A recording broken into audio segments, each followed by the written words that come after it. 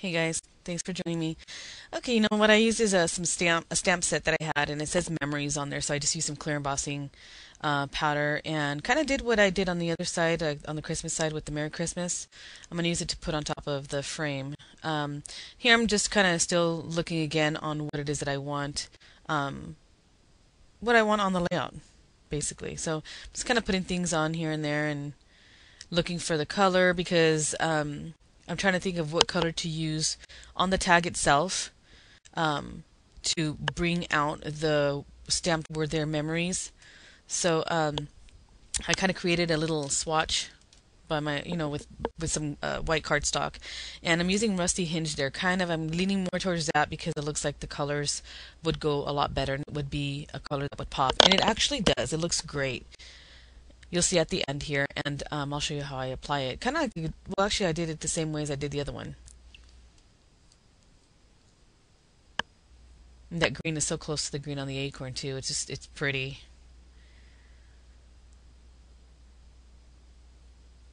So this is what I do, kind of comparing colors.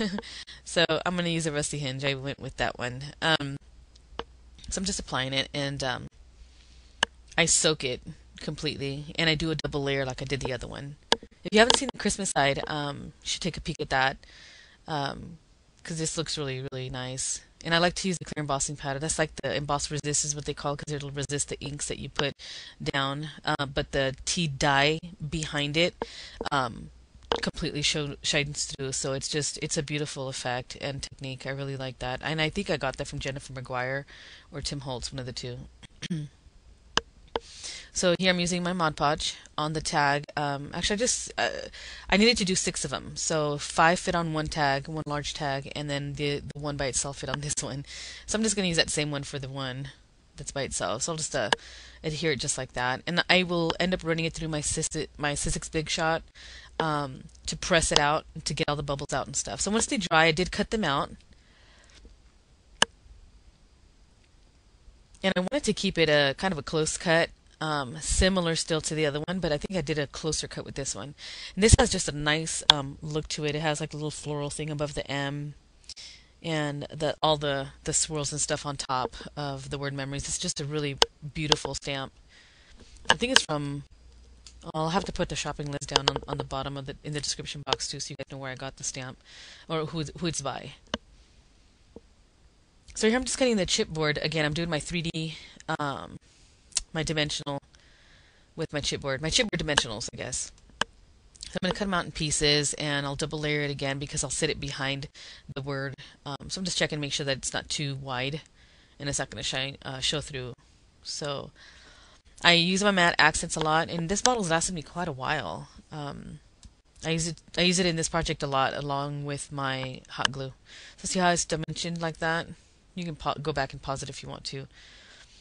So I just squirt it all on and put the second piece on there, and then I glue it onto the back side of my little title. Worked out well for me. I really liked it. And yeah, I was giving space there. I didn't want it to be too close to the bottom part or too close to the top part. So I did that with all of them. And once I did that, I used the same matte accent glue and stuck it onto the very top part of the frame.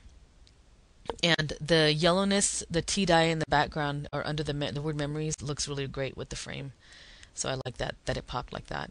So this is what I did. I made these little sprays, these little bundles myself. With the little ribbon there. So I just used these berries. I just kind of looked for a bundle and pulled it off. Actually, the bottom one was, after I cut the wire down, the bottom one came off, but I just reattached it with the hot glue. So what I do is I kind of lay it flat so I know where the center would be, and then I could just glue that on top of the bundle of sticks. And this was a last minute thought. I would have, if I would have known this is what I was going to do, I would have stuck the berries in with the stems or the little twigs, and then tied just all of it together. So it was just a last minute thing. But to hide the twine, I used just pieces of this ribbon that I got at my Hobby Lobby. I don't know, did I put the the video up? I don't remember if I put it up yet. I'll have to post that, my trip to Hobby Lobby, if I can find the video. It was half off, guys. It was nice, awesome store. So hopefully you guys can get one in your area if you don't have one already. So I just cut a piece there and attached it to the very front, and then I just kind of belted it around, kind of like a band. And it worked perfectly for this project. With all the golds and the oranges and stuff, the brown just went really well with it. So what I did is I grabbed some more of the ribbon, and I just tied a little, like a knot, kind of like what to simulate the bow. So I cut that, and I wanted to do a little fanciness on the edges there, or on the ends, and I cut that little inside V. And I had a little bit of problems because it's so there's a lot of fibers in the center part, the velvety part of the ribbon. So I did it on both sides. And it was hard with the little ruffles on there to get them to not be all tucked in. So I just used my hot glue gun again and adhered it with that. It came out just fine. I was pleased with it. I wasn't pulling anything off to use something else. It just fit to me. So I thought when I bought that ribbon that I may end up using it for this particular project, because I liked it so much and I didn't know how to incorporate it, but I figured it out. So here I'm like, the berries kind of looked too plain. I still wanted to add just something else that was fall themed. So what I did is I pulled out several of these in different shades. I wanted to just create different shades of it. So I have right here I have 3 of them. Uh-oh, Charlie's at the door again.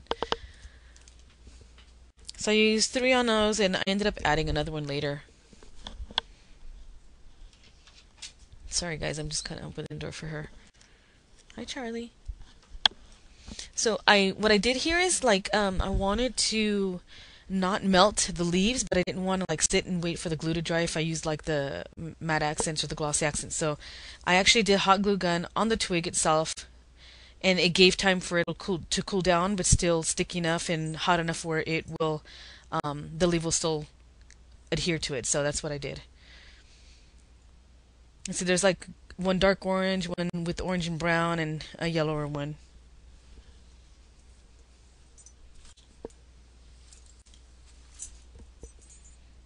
Charlie's trying to get in my chair. Sorry for the background noise, you guys. So I feel like it was complete, and later on I did add another one, but I didn't show that I did. But there is about 4 leaves on each bundle. So you see how the kind of gold kind of pop, or the rusty hinge color on the title pops. I like the way it's coming out, so I always kind of, like I was saying, I do that every now and again, back and forth. So I'm going to use some of this bundle sage, kind of stay consistent with the colors that I'm already using. And these are some smaller tea-dye tags that has some beautiful staining on there. I distressed the edges, and I used some of the green to kind of show like a kind of glow around this tag. And I cut out with, not cut out, but I used my 1-inch punch, and I punched out a lot of these little circles for the tabs for these tags, because these are the actual mats that I created for to go inside the frame. And I do stamp the back side with the ledger stamp that I have. But I love the staining of it, and you can see the difference with the green there and the brown afterwards. So I did add in, I believe it was Frayed Burlap on this one. So I used it on both. I did the green first, and then I did the brown after. And I don't know why I did both sides. I was just realizing that. I'm like, well, maybe I thought I was going to use just one of them. So it will look the same on both sides, looking at it from the front and the back. So I just kind of spread it there. But see the stain from the tea? It's beautiful. I love tea dyeing. There's a second piece, and that was basically so that you couldn't see the back side of the circle, so I wanted to create the same thing on both sides. So it's I don't know, it's balanced out to me. So I used a Frayed Burlap stamp, and I just took the stamp out of the package and set it down because it's still sitting on the plastic. It's a cling stamp. Did the Frayed Burlap and applied it onto the stamp, and then I just put the journaling, or not, well, the tag back there, and just pressed it and got the stamp to stamp on it. Here's all the pieces together and that I'm going to use, and you'll see them move around because I'm like not sure what to put on next and if I was going to use every piece or not. So here what I did with the geraniums, I pulled single ones off and I put them on top of another geranium on the little stem, and I used some of the glue to kind of hold them together so they're not spinning around everywhere, alternating the petals. And so now I'm going to adhere down the frame, and it just needs, I mean, the contact point is right on the dimensionals, so that's where I put the glue. And it's going to be kind of centered off onto the right side. And the spray it is going to end up there because that's kind of where I've been eyeballing it. There's a piece of twig that's sticking out, so I just kind of broke it off. So I'm going to apply, what I end up doing is I have to really look where the twigs are touching so I know where to apply the hot glue.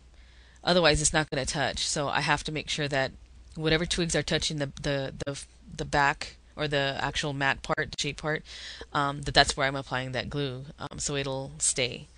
So of course I do it right on the back side of the ribbon there, and on the twigs where it's touching. So that contact point, I can just press the glue, press the twigs down, and it'll stick because it's on the contact points.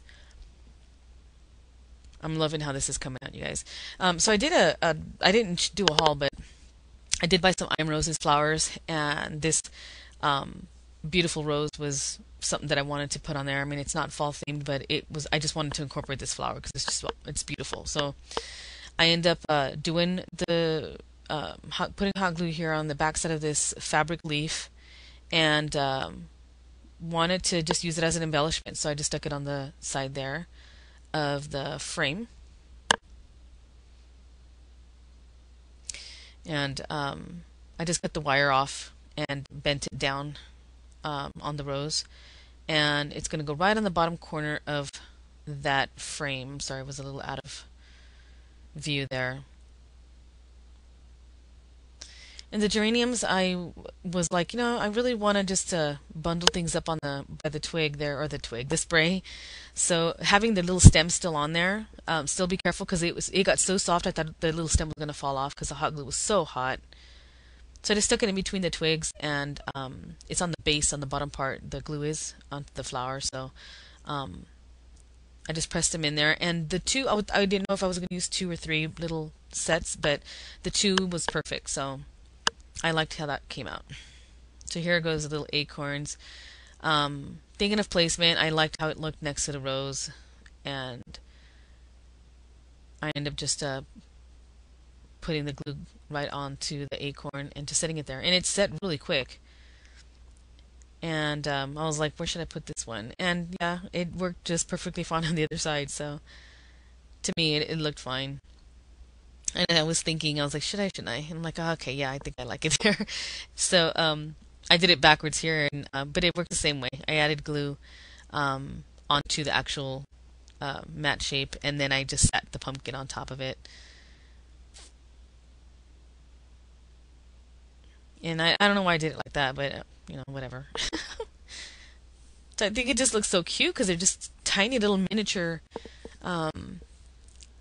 pumpkins and stuff. So here's all of them done. I'm just putting the mats, the journaling mats in behind the frames, and that's it. That's all I did.